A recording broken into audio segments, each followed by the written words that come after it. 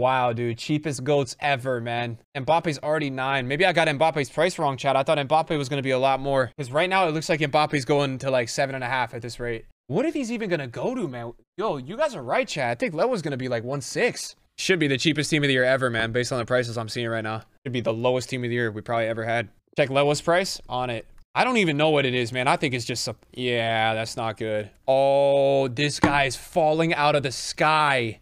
Dude. Look at all these cards, man.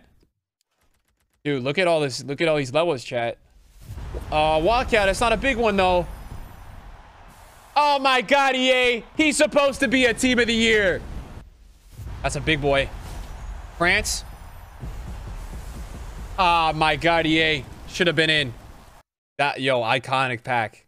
These three boys. Wow, 87 as well. That's a pretty juiced 100K pack. Man.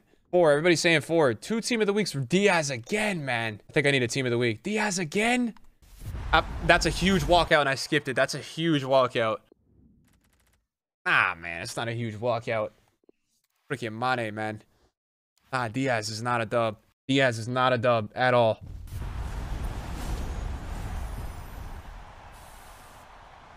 Okay, listen.